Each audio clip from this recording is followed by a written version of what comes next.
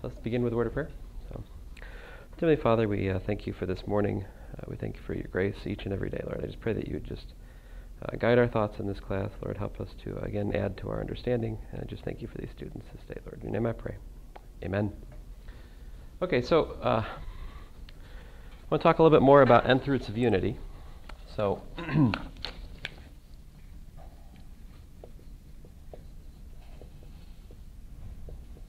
and rather than trying to talk about it in the abstract, what I'm going to do is just give you a somewhat concrete example here. So how about the sixth roots of 1?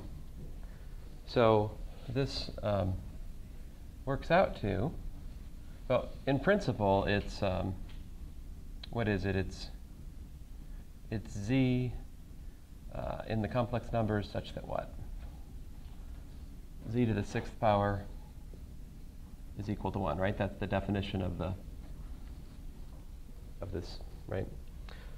Now, what this works out to, as it happens, is omega squared, omega cubed, omega to the 4th, omega to the 5th, and then omega to the 6th turns out to be 1. Where omega is equal to the exponential of 2 pi I over 6. Okay. I mean, we could have derived this by just straight away solving this equation using the polar form and the degeneracy of the imaginary exponential. Okay, but that said, this is what? This is e to the pi I over 3, right? And so let's see here. That actually is what? That's cosine of pi over 3 plus I times the sine of pi over 3. And so, of course, I can express that in its Cartesian form a little bit more explicitly. This is actually omega is equal to what? It's equal to 1 plus I times the square root of 3, all divided by 2. Now, geometrically, this is very beautiful. Because what's going on here, if you want to picture it, is as follows. So let me draw the unit circle in the complex plane. All right. So his real axis, imaginary axis, it's the z-plane. And what we have here, we can plot it. We can illustrate this. Omega is 60 degrees up off the real axis. It's something like there. Well, maybe there, I don't know. And then omega squared, remember what happens when we multiply by a complex number? We multiply the moduli and we add the standard angles, right? So if you square a number, you square the standard angle. And if the modulus is 1, it stays on the unit circle. So omega squared is actually just over here, right?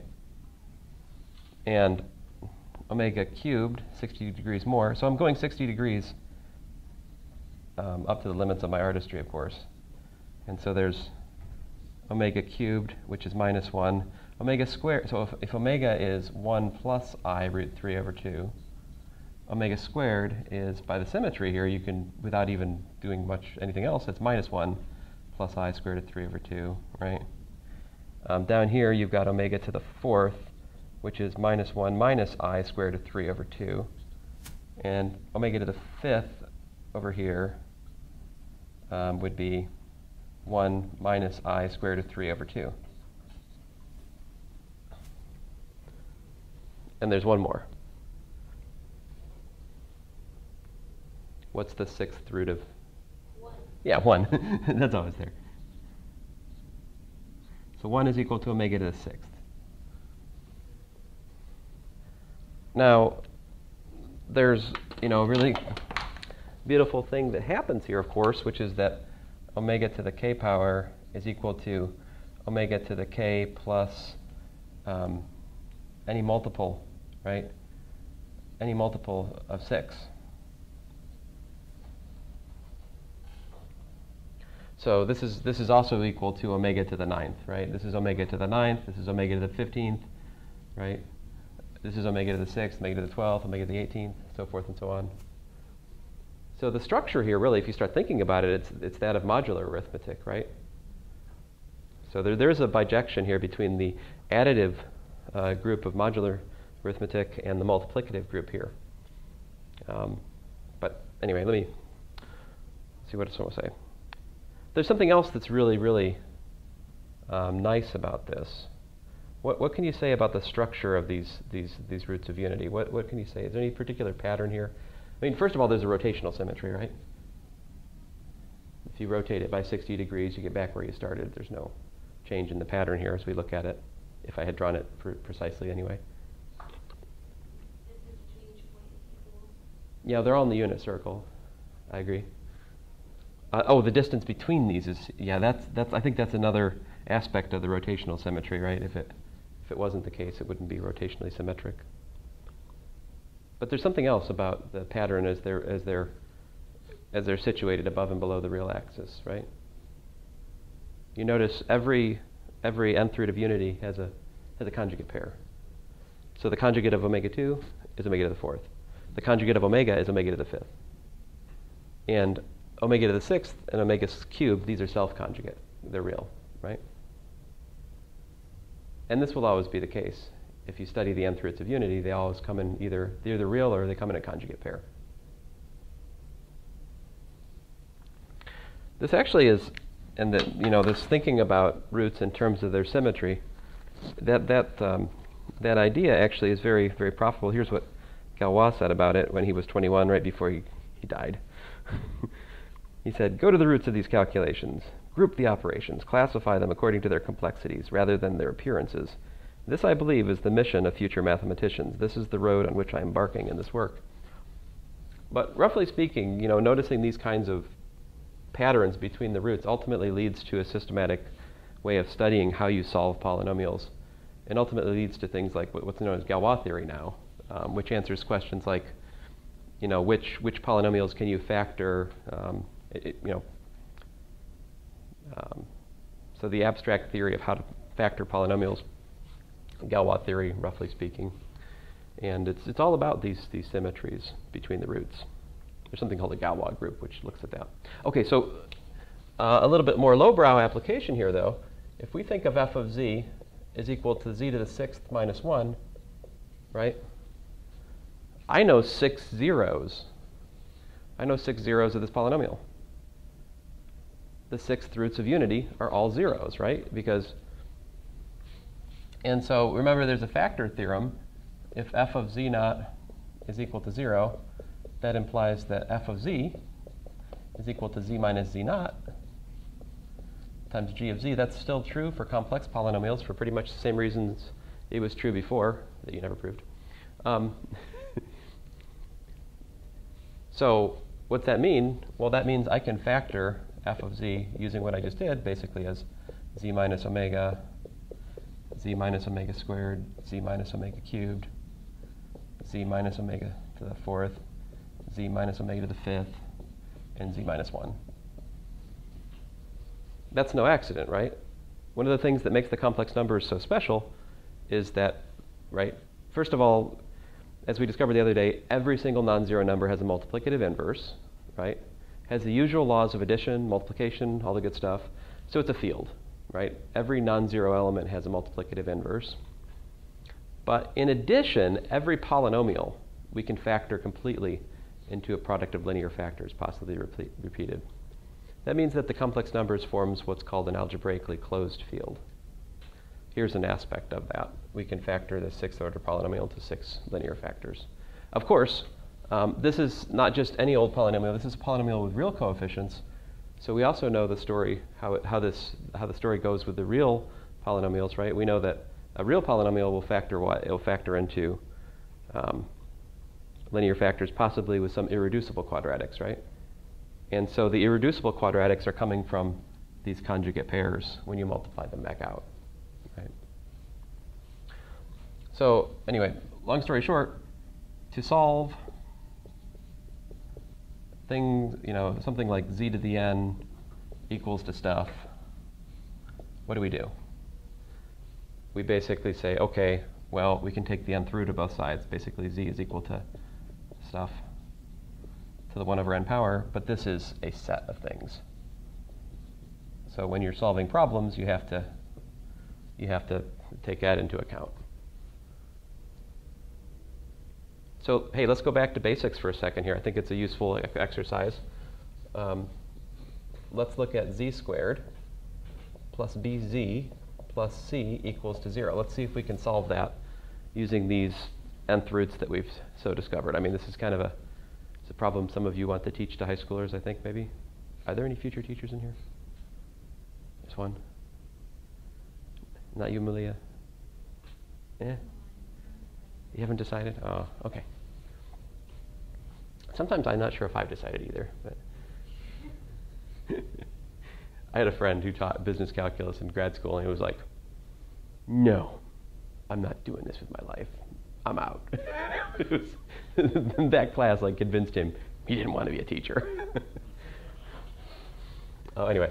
Okay, so how do you solve this? Basically, we do this thing called completing the square, right? So z plus b over 2 squared.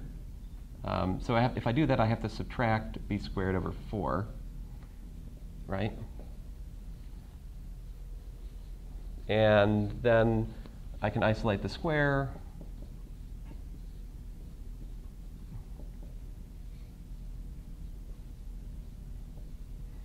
I decided not to bother with putting a in here because it's easier to, there's less talking if I look at the monic case. Monic means that the leading coefficient's 1. Okay, so we've got something squared is equal to stuff. So what we can do is we'll look at all the, basically this means that z plus b over 2 is equal to what? Well, I'd say equals to, but I should really say it's an element of b squared minus 4c over 4 to the 1/2.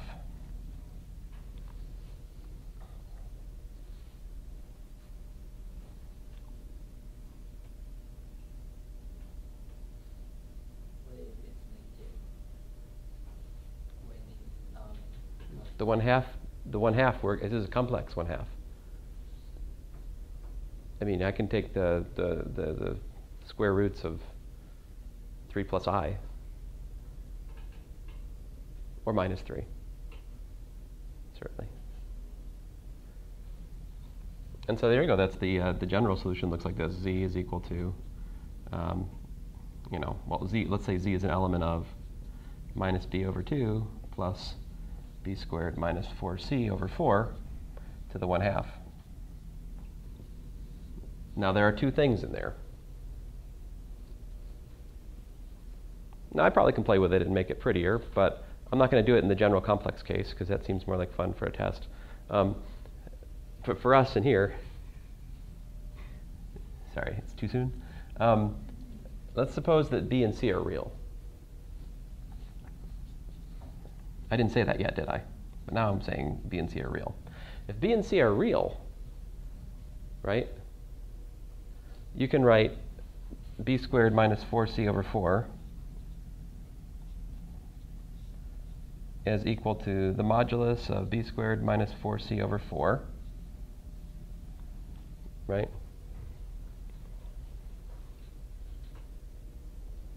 Well, I mean, there's really two cases here. If it's real, it's either positive or negative, this quantity, right? So either I have e to the what?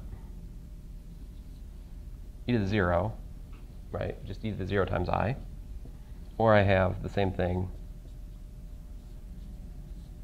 e to the pi I, right? Because if you're either here or you're here with this b squared minus 4c over 4, right? So either the argument is 0 or the argument's pi.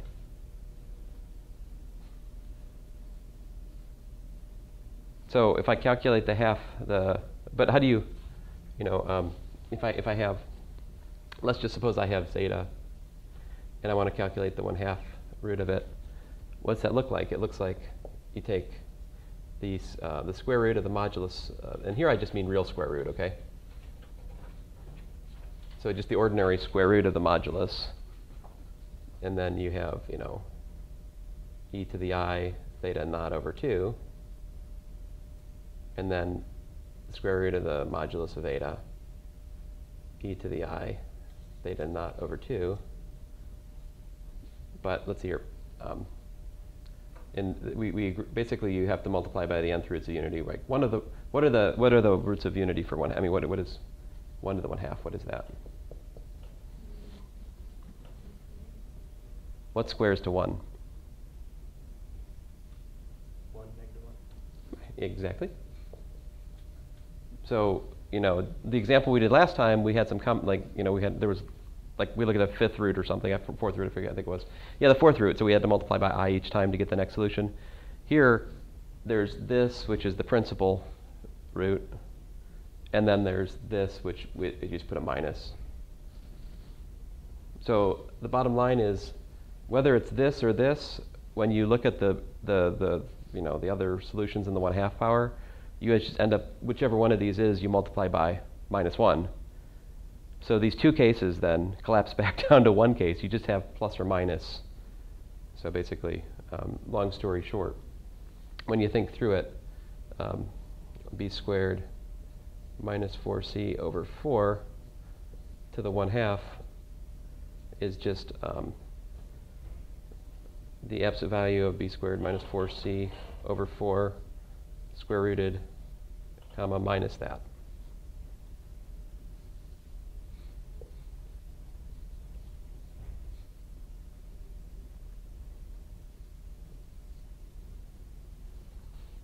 Oh, I don't think I'm saying it quite right. Yeah, there's definitely something I'm doing wrong.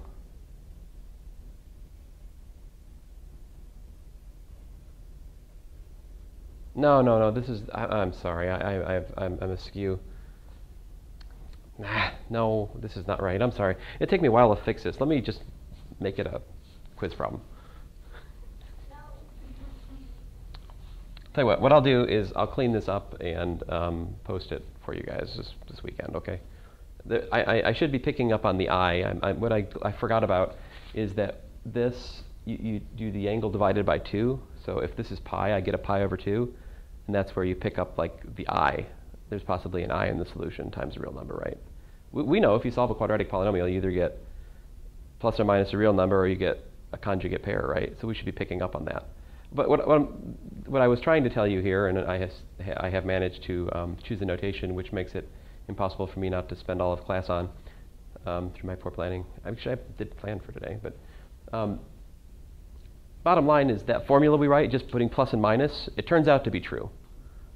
But it's true if you actually go through this more general technique that I'm showing you. It produces the usual quadratic formula. We just kind of get lucky when we put plus or minus there on the basis of intuition. So, but anyway.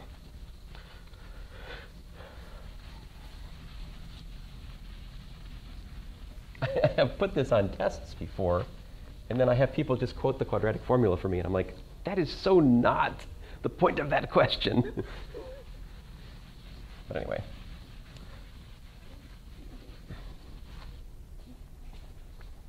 I think I have wasted an inordinate amount of time of class on that. I'm sorry about that. All right.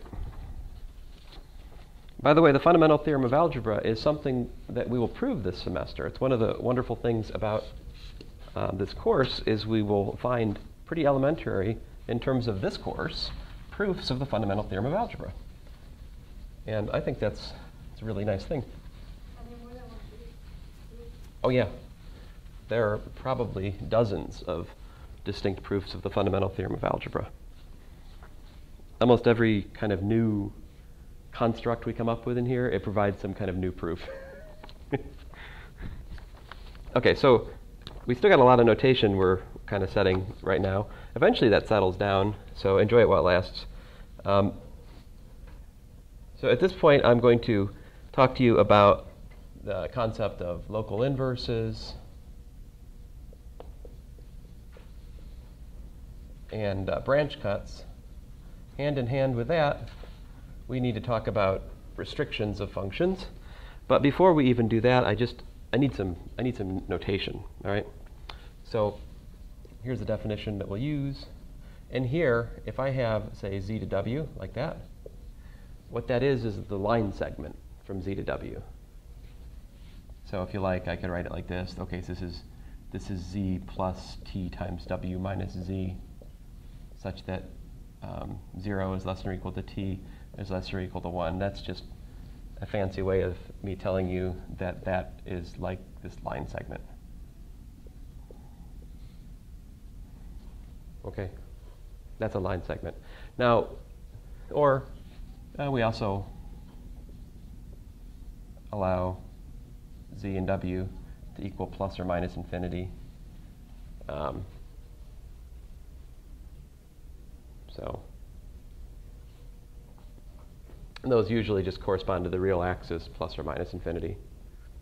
But that's essentially saying that you got a ray that goes to the left or the right. Or you might, some other place you might run into this. What would this mean? If I had I infinity, what would we mean by that?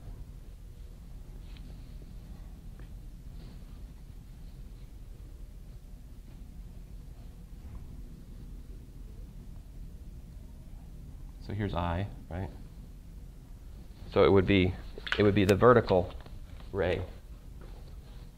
That would be this thing. Okay. So this is a nice notation. We also like to talk about slit planes, right? So the slit plane, you have C minus, which basically looks like this. Now, it goes on and on. I'm just drawing it like a Pac-Man so you can kind of, it's easier to picture. Actually, this, I mean, I really shouldn't draw the circle. I mean, it goes on and on and on and on and on and on and on and on and on. So maybe that's a bad picture, but I just like to make Pac-Mans, I'm sorry. The point is it's what is it? It's C minus is equal to the complex plane with minus infinity to 0 removed. Okay, so you delete the negative real axis. There's also deleting the positive real axis. This is what we call C plus.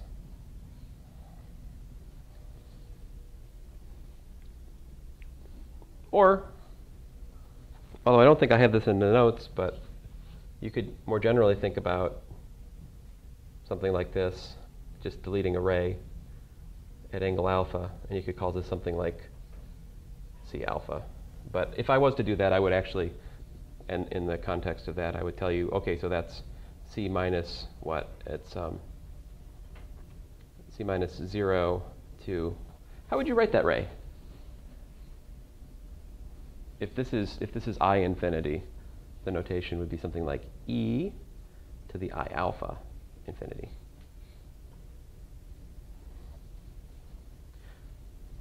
Is that one up here supposed to be a... There's no difference between inclusion and exclusion here. It's not like that. Not yet, anyway. Maybe not ever. Maybe not ever in this course. Okay. So these are notations we'd like to use. Okay. So guys, what's a function?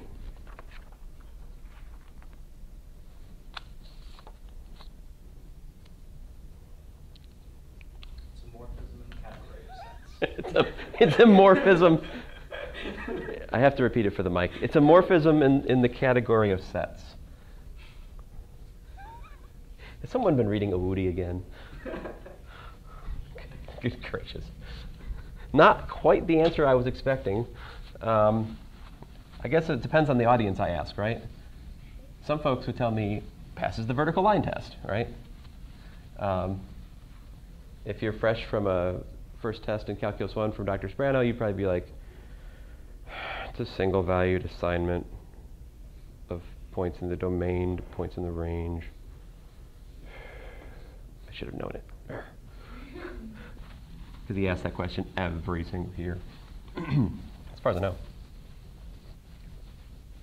So that's the thing is, but still a lot of pre-calculus and certainly the classical viewpoint, and this was even true of people like Euler and great mathematicians, is we had this trouble of separating the formula for a function from the idea that it was an abstract assignment from one set to another. That's something that's a relatively modern occurrence. I mean, so I love this quote. I mean, this is Dirichlet in the middle of the 19th century in like a research paper. He felt necessary for him to say this. He said, "It is certainly not necessary that the law of dependence of f of x on x be the same throughout the interval. In fact, one need not even think of the dependence as given by explicit mathematical operations." I got this quote from Ramir's complex analysis book. But basically what he's saying is you can ad hoc change the way a function works at particular points if you want to. You don't have to be a slave to, well, there's no formula for that. That's not really a function, right? I know a lot of us have that feeling. We're in a college algebra class and the professor does something like, takes a point and takes it off the graph and puts it up here. Like, we can't do that. That's just some nonsense that the math teacher made up, right? That's not what the formula says. And it's human nature. It took us a while to kind of divorce ourselves from this idea that the function is defined by the formula, right? So, for example, this f of z is equal to z to the n. What's the domain?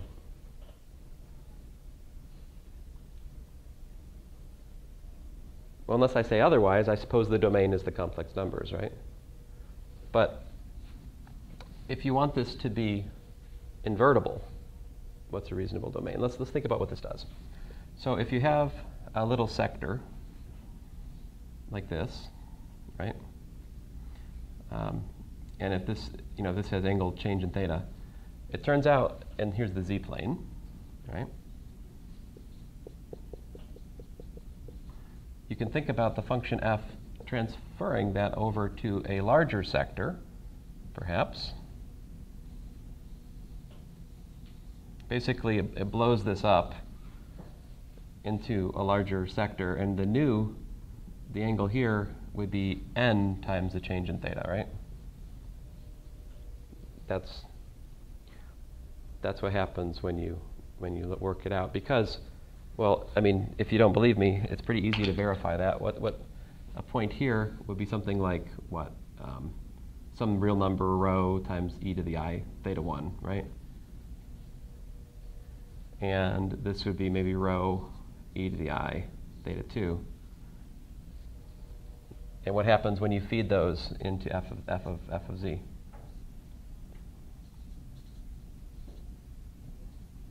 You get rho e to the I theta 1 to the n power, right? But we worked it out. De Moivre's theorem, right? Basically, that's rho to the n, e to the I, n theta 1. And likewise for theta 2, right? So the ray, this red ray, gets mapped over to this thing, right? That's the image of this ray under the F mapping. And the image of the blue ray, sorry. This one goes over to here, right? So this is that angle.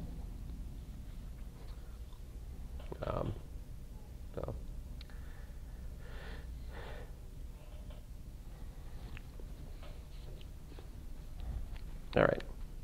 Now, what happens if this n delta, what happens if this, well, certainly if you take the whole complex plane as the domain for f, it's not going to be one-to-one, right? Or even if this little pie-shaped wedge is big enough, if n is also big enough, you're going to start doubling up again, right? So if you don't want to double tap any points, I mean, if you don't want to hit a point twice, or worse yet, triple or more, then you need to somehow cut down the domain in order to get injectivity of such a function, right? Let me be more precise here.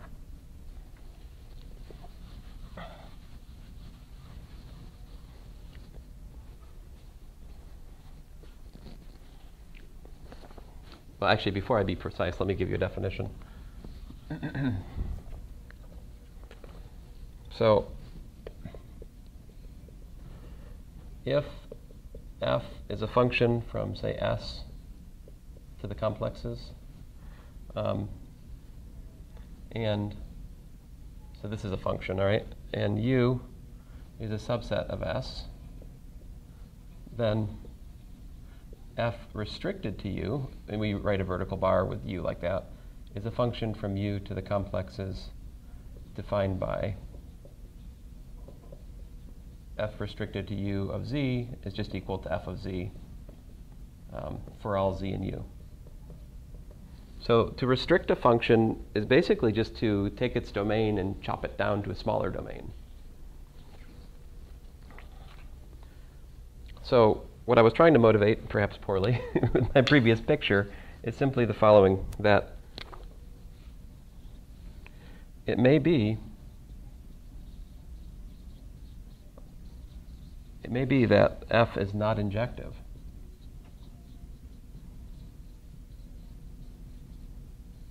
All right, it may be that f is not one-to-one. And if it's not one-to-one, that means it can't be inverted, right?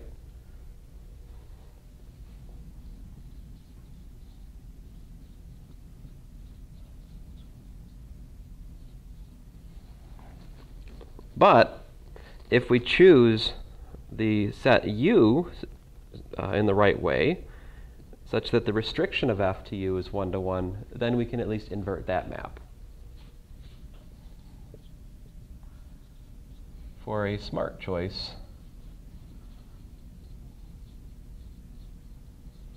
it may be that we have the restriction of f to u is one-to-one, hence invertible. Such a restriction, which is invertible, is known as a local inverse for the function. All right?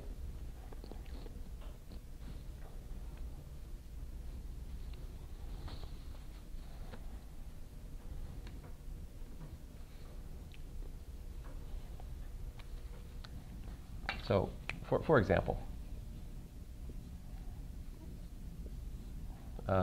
if I was to look at this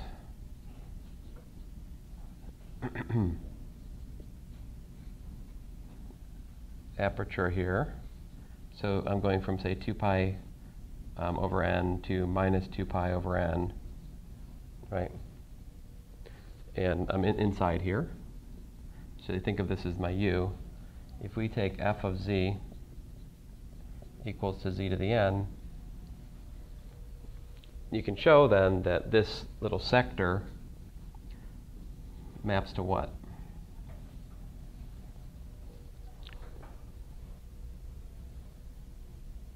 Basically, these kind of just balloon out and they almost reach the negative axis. So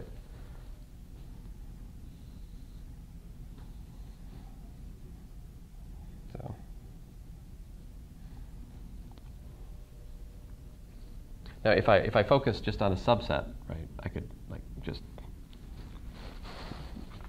cut the, maybe this is part of the unit circle, okay? Then this little red pizza pie becomes a whole pizza.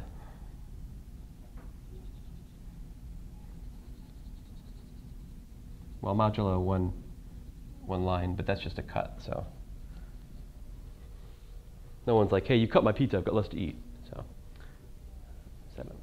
my kids don't say that, I don't know.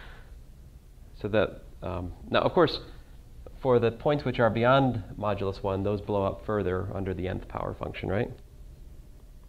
So the inverse, now this, of course, what I'm saying is f restricted to this u, right? So f restricted to u is invertible. And the inverse to that is known as the principal branch. I think that's I don't know, I debate whether it's PAL or PLE. Anyway, it's the principal branch. What's the formula for it? So f restricted to u of w is actually the notation, the inverse. This is the notation, the nth root of w, right? This is the principal nth root, and the way that is defined is you take the ordinary nth root in the sense of real like algebra. And then you do the exponential of I arg w over n. So the principal nth root is defined by the principal argument.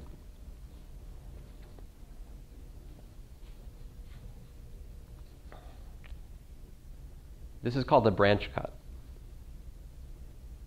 The reason it's called a branch cut is, so if you look at w to the 1 over n, right, this is n things.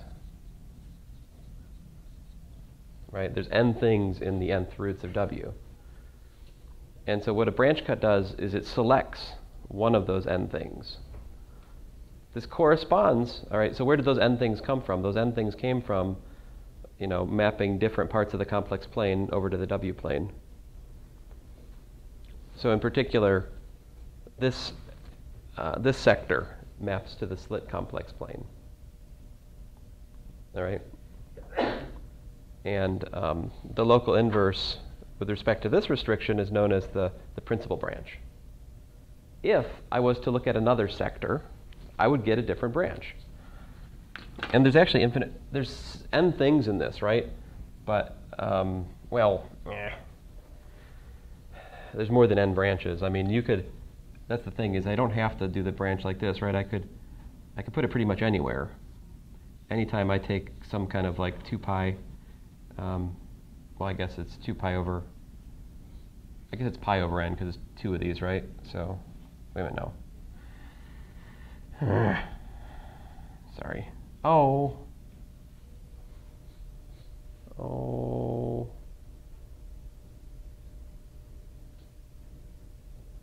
of a sudden, I wonder if I'm supposed to have pi over n here.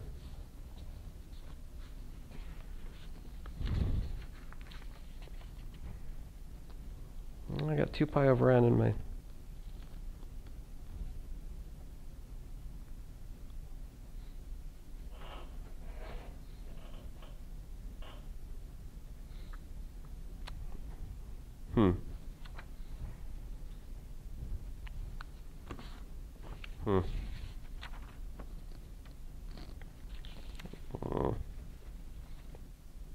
I have no doubt about the formula over here. I have doubt about whether this is right.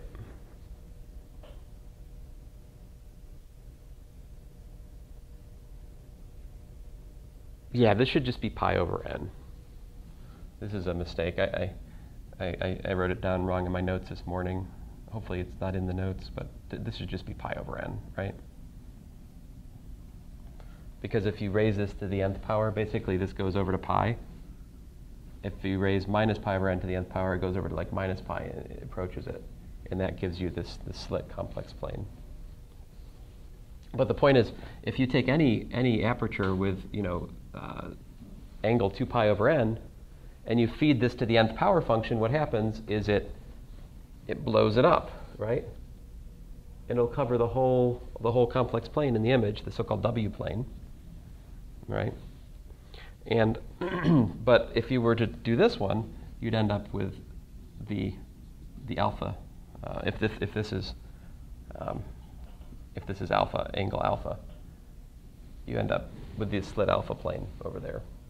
I have formulas for the alpha, the analog of the principal root, based on angle, an argument which is based on angle alpha.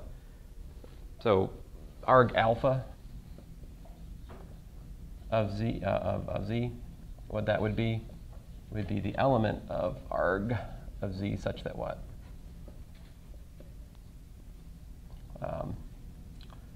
Let's see here. I think alpha is less than argument alpha of z is less than or equal to alpha plus 2 pi.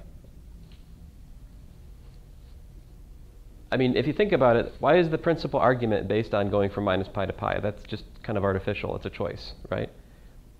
There are problems where that choice is annoying, and you might want to work with this argument instead. It's basically just saying, hey, you choose a 2 pi length of standard angles to work with. So if you want to relate this to the other notation, arg minus pi is equal to the principal arg. Right? And the principal argument goes from minus pi to pi, where minus pi is not included, but pi is included. That's what we defined before. So in a nutshell, if you want to define the principal nth root, it's based on the principal argument, but you could define a different branch that's based on a cut at the angle alpha instead. So if you use principal argument, we have a cut at minus pi, whereas if I use the alpha argument, I have a cut at alpha.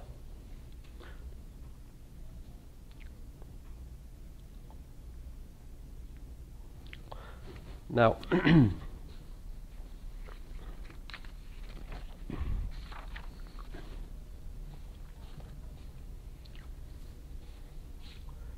so I mean, it's probably easier to see some of these things if you look at, the squared function or the cube function or something. If you look at my old handwritten notes, I have drawn pictures that look at, so to visualize a complex function, we can't look at a graph, right? Because the domain's already two-dimensional. And if you were to try to graph the domain and range simultaneously, it'd be four-dimensional. It's hard to look at. So instead what we do is we draw a picture of the domain and a picture of the range, and then we kind of just study how different shapes in the domain map to the range. That's our typical technique to understand what's going on for a complex function. So essentially, the squared function, what it'll do is it'll take a half of a complex plane and it squares it to the whole complex plane, right? If you look at the cube function, it takes, if you have 2 pi over 3 sector, it will blow it up into the whole complex plane. And that's pretty much it. So here I just did it for the nth one. But so that brings us to the so-called complex exponential. Now there's more in my notes. I think if you read my notes, it'll make more sense probably than me at the moment. But the show must go on here. So, probably should erase that. I always feel like this room is dark. Do you feel that way? Maybe it's just me. There might be a presence. Complex exponential. The spirit of Belu. So the definition, e to the z. All right. And there's a typo in my notes here. I found a few of them. I'll send you an email about it, my laundry list of errors I found in the notes. Most unfortunate, but so. Yeah, where is Landon? I thought he was gonna. Was he gonna take this or wasn't gonna take this? I forget what he's gonna do. If Landon was here, he would have found him. But it's okay. I'm missing an I in the notes, which is most unfortunate. Now, here's a more,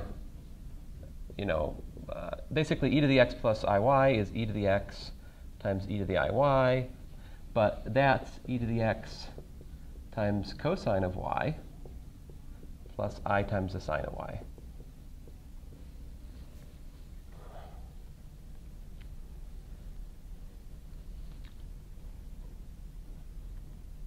All right. Now, so the complex exponential is a combination of the imaginary exponential that we worked out the other class, right? And so this has all of the goodness of the adding angles formulas built into it. But this is the ordinary exponential, which also has, properties of an ordinary exponential, right? So there are nice properties for this. For example, e to the z times e to the w is, guess what? E to the z plus w. Almost. It's okay. My mic couldn't pick it up. Your secret is safe. I won't identify you. Sharon. Here. Oh, Wonder Woman. I'm sorry, yes. E to the, man, that show is stupid. Anyway, e to the x plus iy, sorry. It's on the Me TV. E to the x plus iy, what's the modulus of this?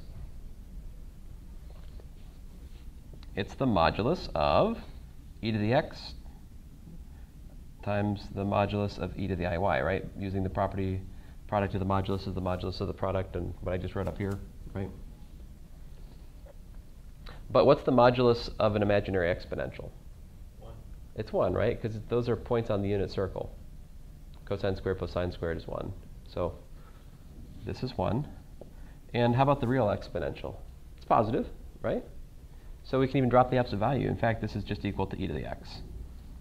The modulus of the complex exponential is e to the x. Right? By the way, so if we look at it then, the modulus of e to the z is equal to e to the x, which is not equal to 0 for all x, right? And that implies that e to the z is not equal to 0 for all z in the complexes.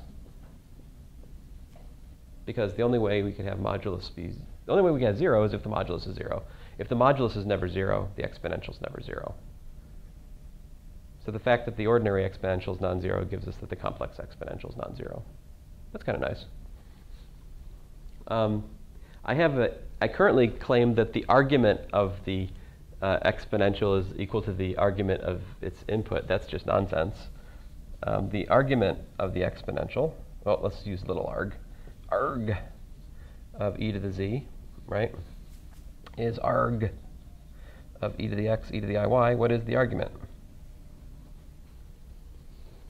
Y. Y is an example, is a token argument. So basically you've got y plus 2 pi. 2 pi times the integers.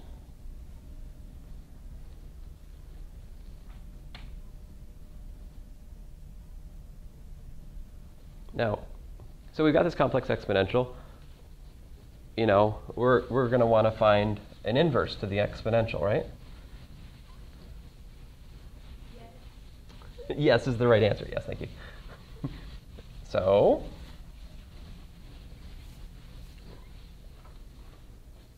what's the problem with that?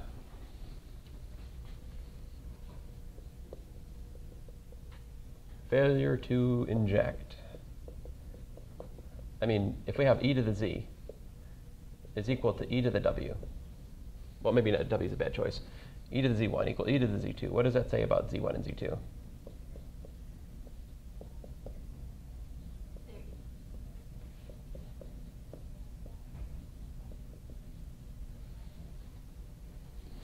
Now, remember the polar form of, basically, these are the magnitudes. Magnitudes have to match, and the standard angles don't have to match exactly, but this immediately gives us what? This immediately gives me that x1 is equal to x2, and also that y1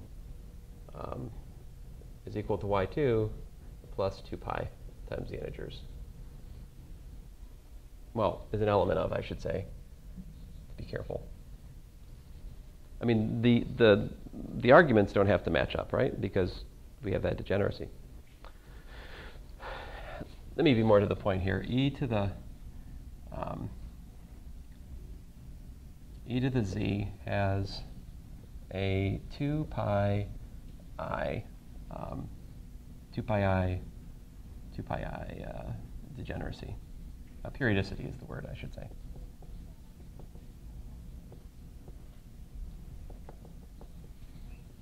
That is, e to the z is equal to e to the z plus 2 pi I times k for any k in the integers. So if I want to picture this, right? If I want to picture the complex exponential, what happens? For example, the principle, if I go, say, from pi to minus pi for y, right? That gives me this horizontal slit. I mean, it goes on and on and on. If I was to say, compare this point to this point to this point and so forth, here I'm going up and down 2 pi vertically. The complex exponential is mapping those points to the same output. So if I want to make the complex exponential 1-to-1, I have to restrict the domain to like a horizontal strip. Otherwise, if I go too far up or down, I'm going to come back to where I started again because of the way that the argument works. So this will map to, guess what? This guy again. Again, sorry, I shouldn't really draw it as Pac-Man because it goes on and on and on. So if I call this thing U, then if I look at f of z equal to e to the z, so here's f restricted to u, the inverse map to that is known as the principal logarithm, or just capital log. What's the definition of the principal logarithm? Log.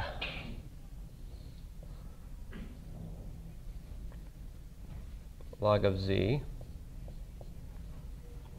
is equal to what? It's equal to the natural log of the absolute value of z plus I times the argument of z.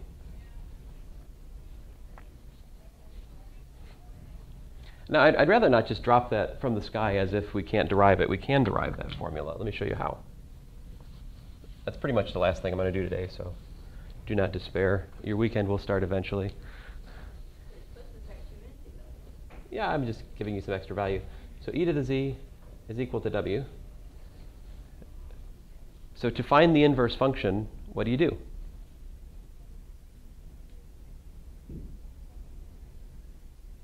You solve for z. That's what you got to do. So our goal is to solve for z. Now, we're going to use the polar form of w, so we do w e to the I arg of w. That's one choice to present the angle for w, right? And on the other hand, we're going to say e to the z, of course, is e to the x times e to the iy. So that's equal to the magnitude of w, modulus of w, e to the I arg of w. But remember what this means, there's two equations that come from the polar form. We can compare magnitudes, and we don't, we can get a solution from equating the arguments. That doesn't give us all solutions, but one solution from this equation is e to the x equals to the modulus of w, and y is equal to arg w. Now, again, that's not all solutions, but it is a solution. And we're just looking for a solution at the moment. And so this gives me that x is equal to the natural log of the modulus of w. And, well, that's y, right? So, so the log of w, which would be a better formula to write, I think, is the natural log of the modulus of w plus I times arg w. See, that's z, as in x plus iy, okay? And that's why this formula, it's just from solving the exponential equal to the output for the input. This is just a local inverse for the exponential. It's 2 pi I degenerate, so there's many, many other local inverses. You pick any horizontal band of height 2 pi, you get a local inverse for that. And you can use this argument, this alpha argument thing I told you about to do those other ones. I have the details in the notes. But of course, to be annoying, we also talk about little log. What's little log of z equal to?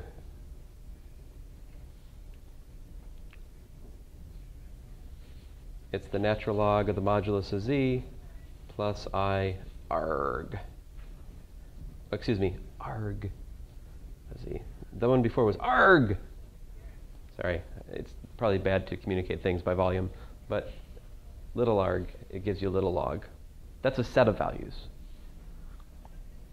The principal logarithm is a branch cut of that to the slit complex plane in the range, corresponding to the selection of that particular band as the restricting domain in the exponential. There is one other bit of notation I should mention.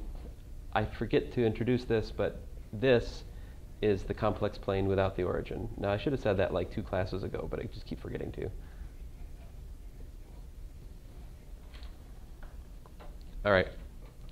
I wanted to be a little bit further than I am for your first homework, so I'm going to give you an extra day. So the homework will be due Wednesday instead of Monday, because I still haven't told you guys about this, and I wanted to do a few more examples, and so it's just a little bit behind where I wanted to be, so I'm going to give you an extra day. Okay? Have a good weekend. Thanks, guys.